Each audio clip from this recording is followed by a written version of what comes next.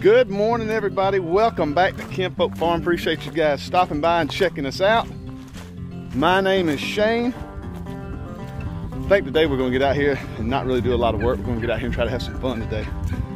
The rain has finally stopped for a minute. They know what's up. We're headed over here to chicken pen. Well, let's see. The rain has stopped. The rain has stopped, thank goodness. And it's nice and cool weather. Come on. Chick, chick, chick, chick, chick, chick. We're gonna have some fun today. I'm gonna go over here and get some equipment from over here at the chicken pen. But first, I guess I gotta feed these ladies. Give these girls something to eat. I can't come over here without doing it.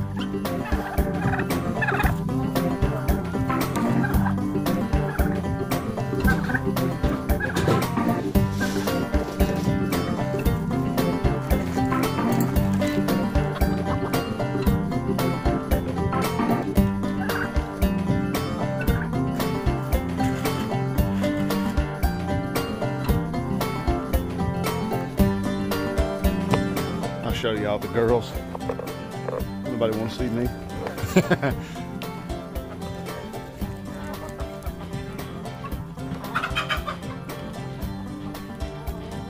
Coming off the net.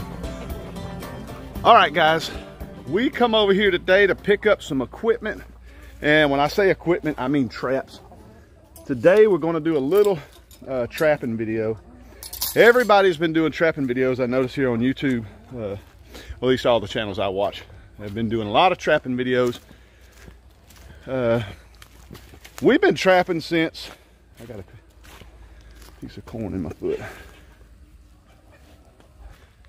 Okay, I had to get a piece of corn out of my foot, out of my boot. But we've been trapping since the beginning of fall. We do it as a kind of a little safety measure for our birds, because we free range all our birds. I know a lot of people have been trapping for conservation reasons, to help the turkeys and the ducks and the geese and all the little, and quail and stuff, the little ground nesting birds. For the fact that possums and raccoons, that's basically what we trap. Possums and raccoons can devastate the turkeys and just any little ground nesting birds. They can just devastate the population if you don't try to keep them under control. And us raising all these chickens and the way we raise them, like I say, we free range. We have 18 acres and they run over the whole property. I mean, the whole property, they're just everywhere. And so we try to keep a population beat back best we can by trapping. It's just the most efficient way to keep these these little rodents. I don't care for them, but it's the best way to keep these guys beat back. I know a lot of people think raccoons and possums are cute, and I do too. I don't have a hatred for them, but I can't have them getting in my chicken coop. All right, normally we trap, here's the chicken pen. This is our chicken pen. I know I just got a ton of new subscribers. What's today? Wednesday? Man, I got a ton of new subscribers here lately. We'll talk about that later. But thank you guys for for subscribing to my channel. Pretty shocking. But I got a ton of new subscribers, and for you guys that are new to my channel, we raise a lot of chickens. We have 3 pens full of quail that we have. We got these 2. I lost this one, but these 2, and I have another one up there. You may be able to see it with blue tarp. But we're really big into the birds. We're just bird fanatics. We love to eat the birds. We love to eat the eggs, of course. Now, all our free-range birds, I'll give you a little rundown. Our free-range birds, the ones that are out now, these guys, we raise them from chick till whenever life is over for them. We just let them do whatever they want. They go up at themselves every night, and we let them out every morning, feed them, and they just take over the whole property, do whatever they want to do. They do lay eggs in the pen, so we get just tons and tons of eggs. Look at these 2.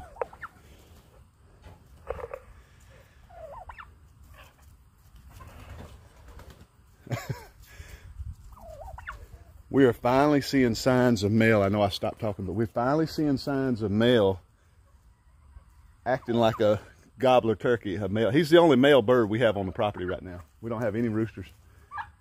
But he's a broad-breasted white. We tried to raise, we just cannot raise turkeys. We tried to raise them, and he was the only one that was left, and he turned into a pet. We named him Mel, and he's our little buddy. He's finally starting to gobble, and we're curious if he'll breed with these bourbon reds we have. We got 3 bourbon reds. We're hoping he'll breed, and now she's a broad-breasted bronze, so we don't know if they'll breed or if he's sterile or what. But anyway, I can't stop watching. We free range all our birds.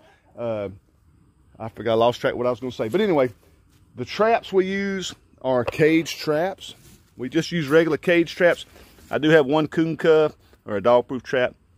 And our bait, I use bacon grease and dog food for bait. It just works great. I don't know anything that walks that don't like bacon. So we use bacon grease, and I spiced it up a little bit today with a can of tuna fish. Raccoons and possums love tuna fish. So we're going to do some bacon grease, dog food, and tuna fish bait. And another thing is we normally trap right here on our property. Because it's so close to the chicken pen, we normally bait in 3 little spots right here just to catch all these little animals in the woods. Today we're going to go in the woods behind my house.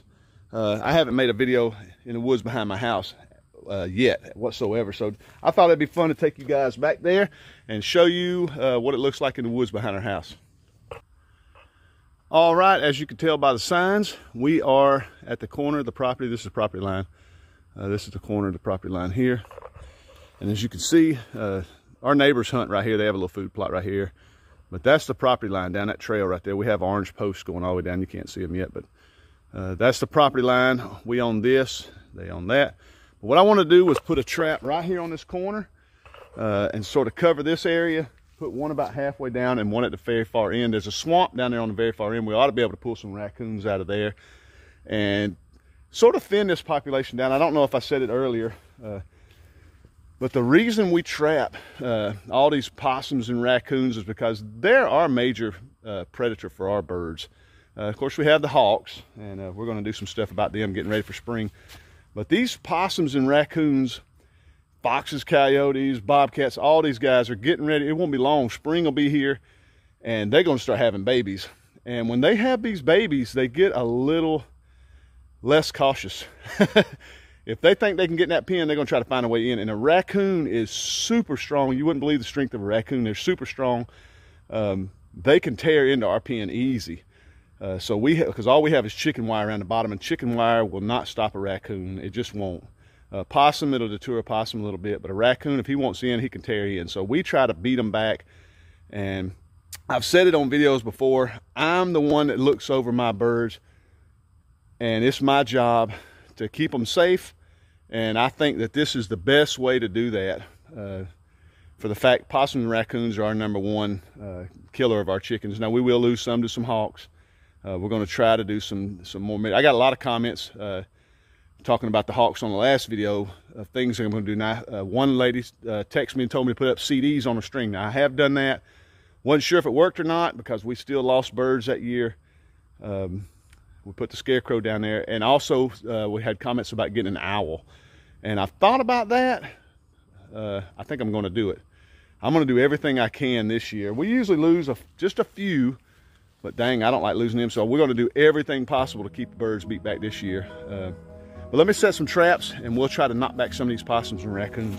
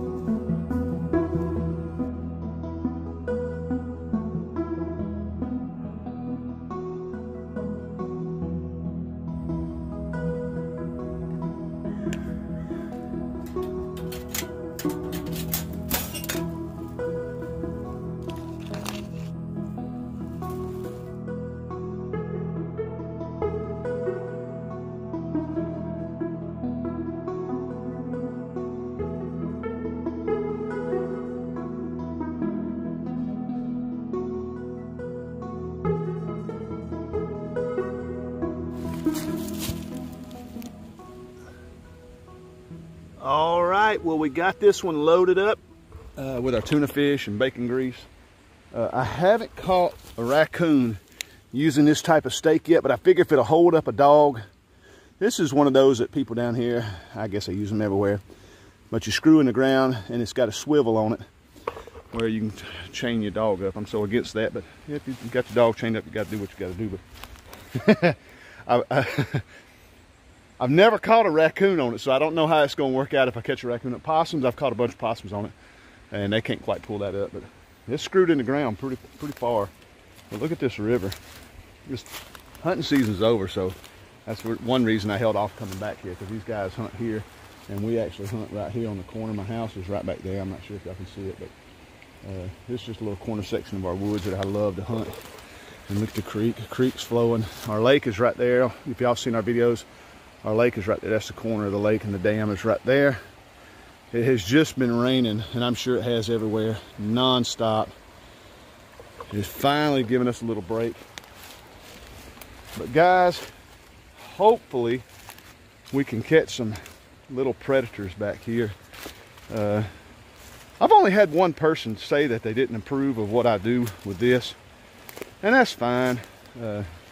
Everybody's got their little thing, but if you raise chickens or any kind of bird, if you've raised chickens or are going to raise chickens, you're going to find out that these jokers, you're going to be disappointed one day, or if you haven't already. When you go out in your pen and there's a pile of dead birds out there with just the heads tore off of them, it's just heartbreaking, you know. It is absolutely heartbreaking. You put the time and effort into these birds to raise them up, and it's just heartbreaking. We don't have a lot of problems with foxes or coyotes, I meant to say earlier. I'm trying to get all this in. They mostly stay out here in the woods. They don't come around the house all that much for some reason. We've only seen one in the 4 years we've been here that's come in the front yard. Now, I did shoot at one last year back here hunting. There's our little tree stand right there. I don't know if y'all can see it. Right there. But this is where my daughter hunts, actually. This is her little spot. But I shot at a raccoon, or not a raccoon, a coyote right here on this little road, but I missed him.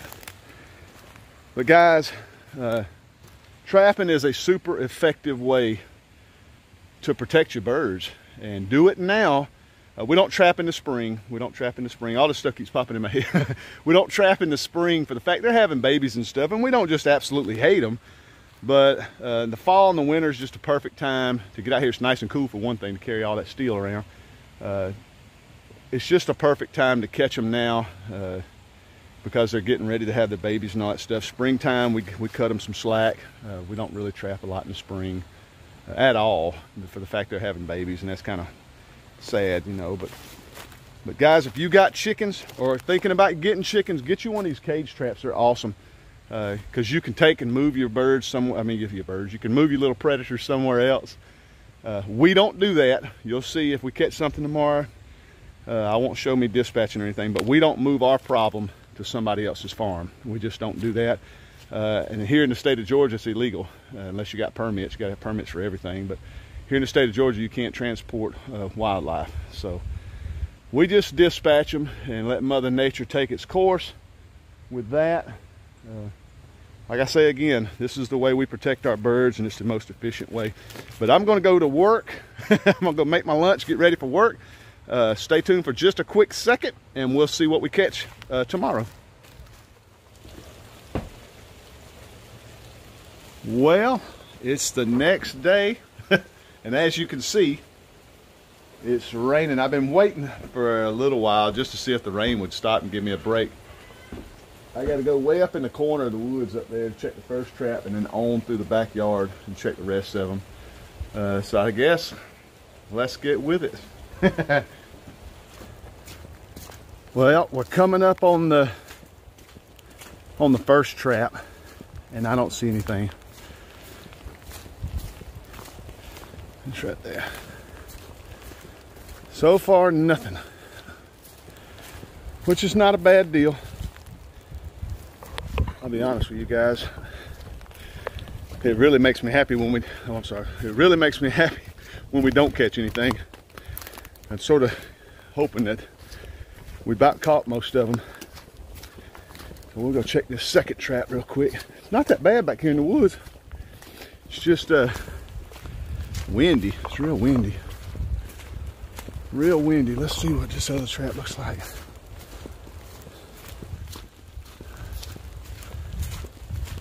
Well, nothing in that one. That's not a bad deal. Like I say, I let them soak for a couple of days though. I let them sit for a couple of days, about a week actually. I let them sit for about a week. And if I catch something, I get rid of it and keep setting them and see how many we can pull out of this little area. The weather has just changed overnight. I tell you, we went from wearing short sleeves to now my hands are just about numb, and I ain't walked 5 minutes. It is really cooling down. Tomorrow's supposed to be really cold, and I got a lot of stuff to do. I got to clean out our chicken coop. Our chicken coop is so full of pine shavings. It's way past due to be cleaned out, and I got to prune our muscadine vineyard too. Get that cleaned out, so I'll show y'all some of that stuff coming up in the next few videos. I think y'all get a kick out of that. For you guys that don't know what a muscadine is, it's a southern grape. I'll tell y'all more about that. I'm obsessed with them.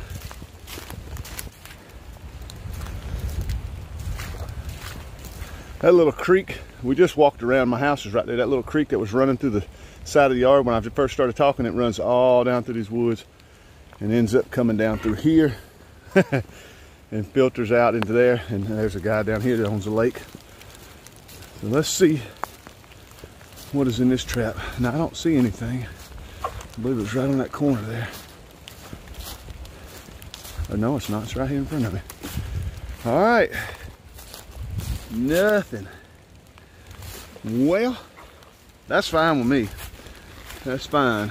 That's what I want. But over the last few years, let me get this out. Over the last few years, we have really beat these raccoons and possums back. We've been doing it. I've been trapping since I was, oh my gosh, in my 20s. I just love trapping.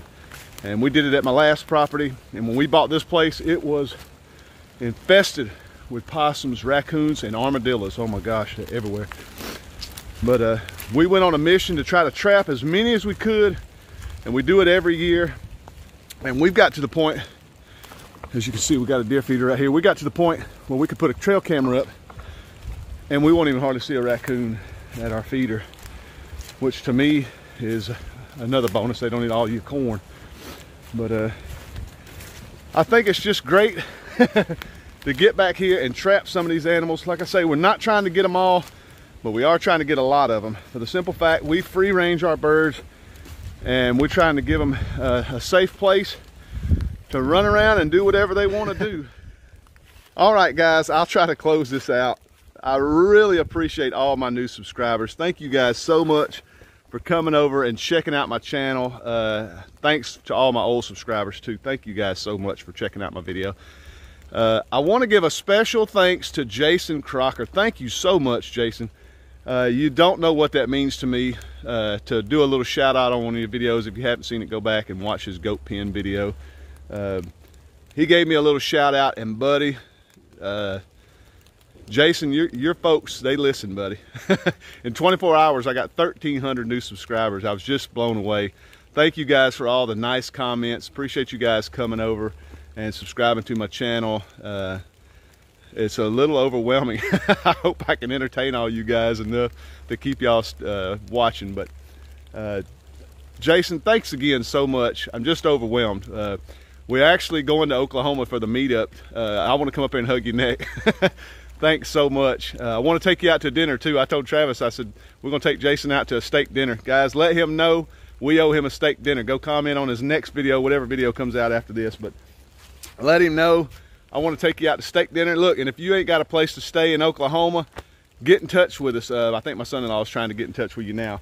We got an Airbnb up there, super nice Airbnb. If you need a place to stay, we got you covered. We got your food covered. We got your dinners covered. Breakfast, we're taking all our eggs and ham and bacon and all that stuff from the farm. Just let us know if you need anything, buddy. I just feel like I'm so indebted to you. But I love you guys to death. Appreciate y'all checking out my channel. Go check out the Crockers if you're not a subscriber to the Crockers, I don't know what you're waiting on. Go check out the Crockers. This super awesome guy. Jason Crocker is just the best, man. I just don't know what to say. Also, go check out Jared Crocker. His whole family has got a YouTube channel, and they're just an awesome family. Jared Crocker, go check them out on YouTube. Go check out Matt Crocker, the real Crocker. I'm trying to get all these remembered. The real Matt Crocker. The real Matt Crocker, go check him out. He's taking a little tour around the country in his truck. It's really cool living out of his truck. The Crockers Simply Southern, that's his mom and dad. Go check out their channel. They got a bunch of goats and stuff. Really cool guy. And last but not least, go check out the sweet Jaylena Crocker. We met her in North Carolina with Jason. She's just a sweetheart. Go check her out. Hers is Jay's World. She just changed the name of her channel to Jay's World. Go check her out. Support all those guys. They're just great, good family entertainment. Like me, I have my grandkids with me all the time, so we try to keep everything family friendly. I love the Crockers. They're just awesome. This isn't the first time Jason's helped me out neither. And just out of the blue, I don't ask for this help. I just am blown away. I'm blown away. Jason, I truly, truly appreciate it. I'm a rambler. Y'all will learn that. I don't know how to put a period at the end of any sentence. But guys, I love y'all to death. Appreciate it. I'm gonna close this out. Do me a favor, if you're not a subscriber, subscribe to my channel, subscribe to all those guys, and we will see you on the next video.